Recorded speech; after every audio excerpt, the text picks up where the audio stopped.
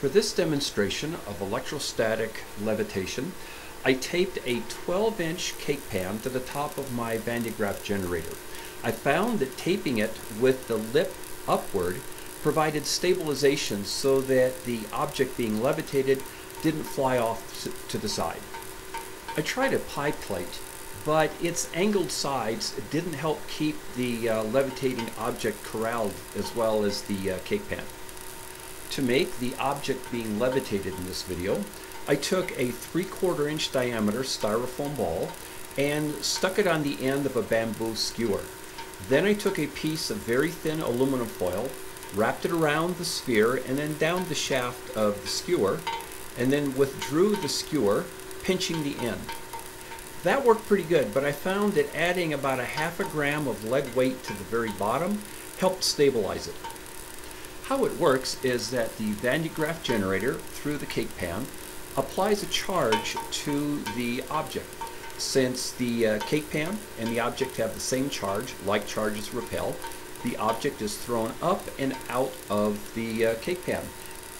To create the levitation effect, a wood stick is placed above the object, which very slowly drains off some of the charge. This helps keep it centered on the cake pan and creates sort of a levitating effect. As you can see, the action really isn't so much like stable levitation as slow bouncing.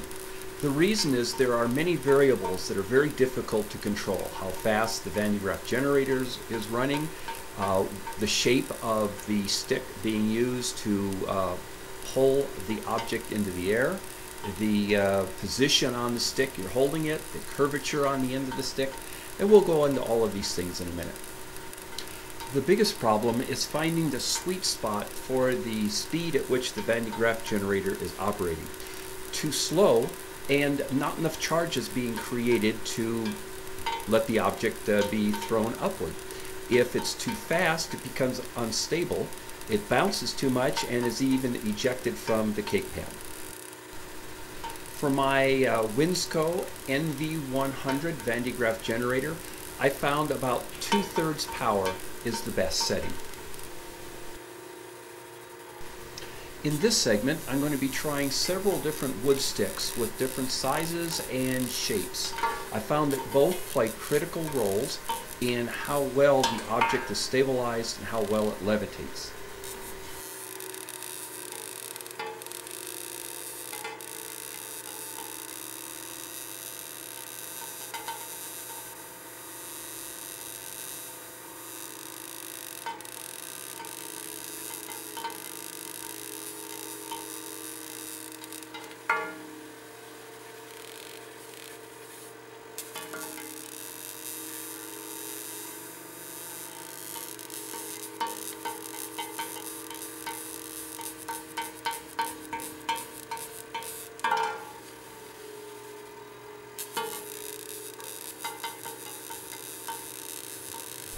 As you can see here, the levitating object tends to cling too much to large, flattish surfaces, whereas thin, pointed wood sticks don't provide enough lift to get it off the pan.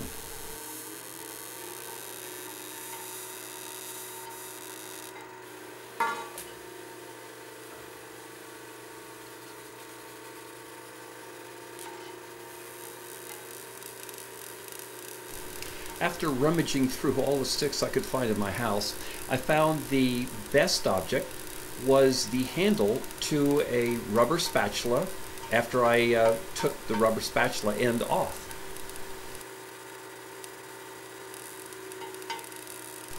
Where your hand is placed on the piece of wood also affects how well the levitation takes place. If it's gripped too far down towards the levitating object, the charge is bled off too fast and you may not get enough lift to pull it into the air. If your hand is too far away from it at the very end of the stick, you may not bleed off enough and the levitating object will tend to cling to the end of the stick rather than floating in the air.